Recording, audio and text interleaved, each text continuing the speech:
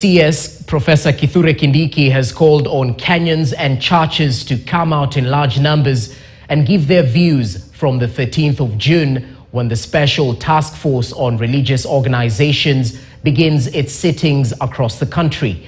Kindiki has also assured Kenyans that the third phase of Shakahola exhumation exercise will begin this Monday and around 22 mass graves will be exhumed. Willie Lusige reports.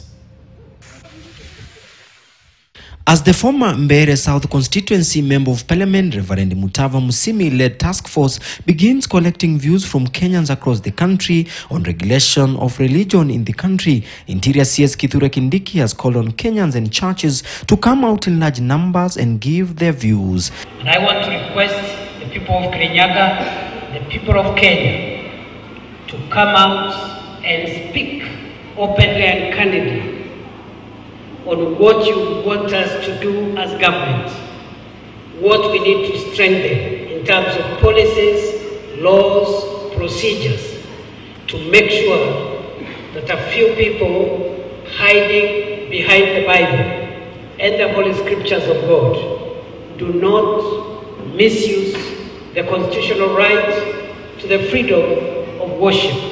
The task force first public sitting will be on 13th of June in Kilifi County, a day later in Lamu, Tana River and Kwale counties. The task force will then head to Kakamega, Vihiga and Homa Bay counties on 19th. The task force will visit different counties before their final forums in Nairobi between the 2nd and 8th of August. The team will then compile a report and hand it over to President William Ruto. And come up with recommendations on how we need to change our policies, our laws, and our procedures of registering religious organizations. Kindiki saying that the third phase of exhumation exercise at Shakahola will begin on Monday, and there are about 22 more graves that may contain multiple bodies in the area, and the death toll might rise to a higher number. Tutaendelea na ile zoezi tulikuwa tumesimamisha la kutafuta miili ya watu wetu ambao walifariki, na hii ndio itakuwa awamu ya 3.